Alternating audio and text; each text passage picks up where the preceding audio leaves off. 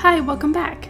In this video, I'm going to introduce the idea of the definite integral and give you the formal definition as well as some more casual ideas that you need to know when using the definite integral. So we use the definite integral to find the exact area under a curve, and specifically what we're doing is we're taking an infinite amount of rectangles. So rather than having a set finite number of rectangles like we do with Riemann sums, we're going to send the number of rectangles to infinity.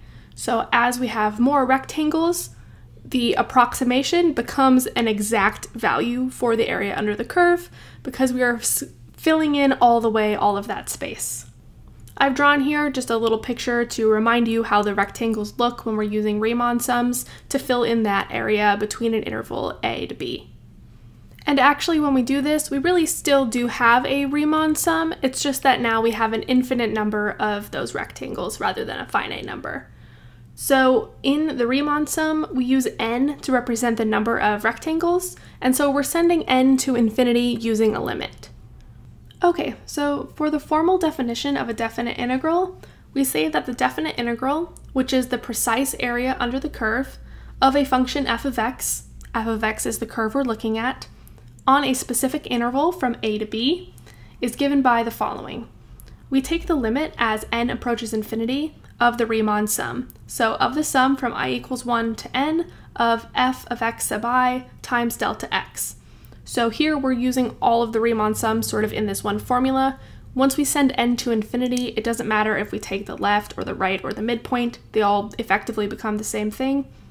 And so we say that the limit of this Riemann sum, where we're taking an infinite number of triangles, is equal to the integral from a to b of f of x dx.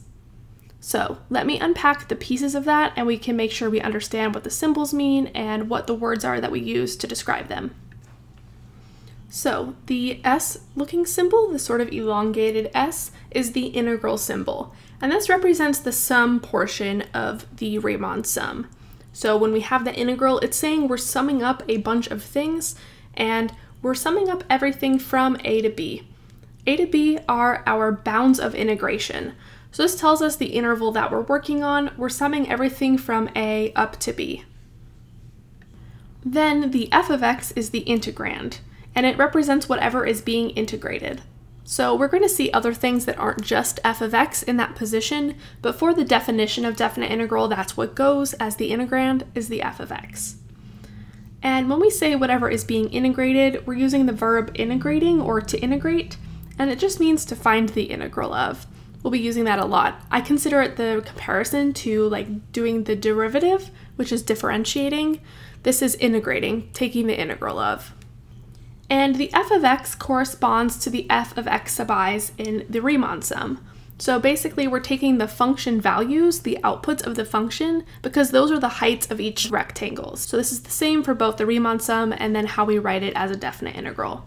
Then the dx is called an infinitesimal, and so it just represents an infinitely small change in x. As we take an infinite number of rectangles, the width of each rectangle becomes infinitely small. So the delta x becomes a new thing that we're calling a dx, an infinitesimal. It just means it has an infinitely small width for that rectangle. So here, the dx corresponds to the delta x in the Riemann sum. Okay, so the definite integral gives us the precise or the exact area between the curve and the horizontal axis. So the Riemann sum with a finite number of rectangles could only approximate that area for us, and we want to do better. We want to make some math that will help us find the exact area, and the definite integral is the way we are going to do that. So for now, we're just learning the notation and learning the basic idea of how that integral symbol and that integral altogether represents the area under the curve. So let's try an example where we look at how this works. Okay, so let's say that I am going to give you a graph and then we want to find the integral from 0 to 7 of f of x dx. So let me draw the graph for you. I'm just going to draw some shapes with some different areas here. Let's say the first area, the one I'm drawing here in green, is 4. Then the area in the middle, let's say that area is 3, the gray area. And then the last area, the pink one, let's say that area is 1. And again, this line that I've drawn is the curve f of x, and we want to find the integral from 0 to 7. Okay, so remember that this integral, the new definite integral that we just defined, represents the total area under the curve between 0 and 7. So here I've only drawn the graph from 0 to 7, so we're looking at the whole thing that we have drawn here. So the total area is going to be the sum of each of these areas. So I'm going to have area 1 plus area 2 plus area 3. Basically the green plus the gray plus the pink areas. Then, if you remember from when we have talked about velocity, when areas are underneath the horizontal axis, they're actually negative. So we're considering the area 2 to be a negative. So I'll change the label here and actually say the area is -3. So sometimes we don't label them as negative, but we just assume that the ones below the x-axis are negative areas. There are other ways to interpret it, but that's basically the standard way to do it when we're going from the left to the right on the graph. So we're taking the sum of the areas. I'm going to do 4 plus a -3 plus 1.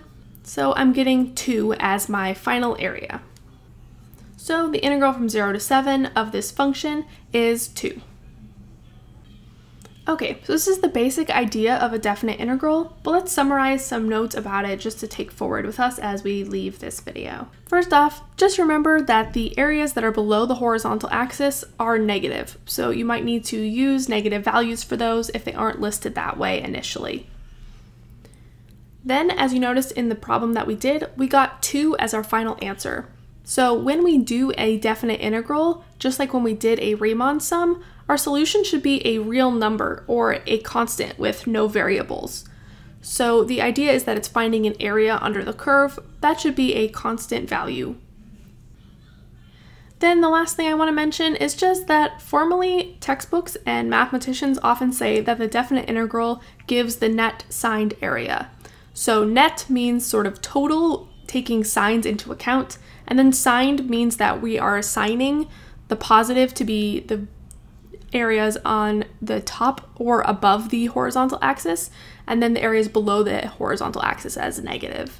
So if you see that phrase net signed area, just know they're talking about taking a definite integral and taking it in the way that we have talked about with the positive and negative areas. Alright, that's it for this video, just a short introduction into the definite integral where we see the symbols for the first time and start to get used to the idea of the definite integral as area under the curve. Thanks so much for watching, and I will talk to you in the next one.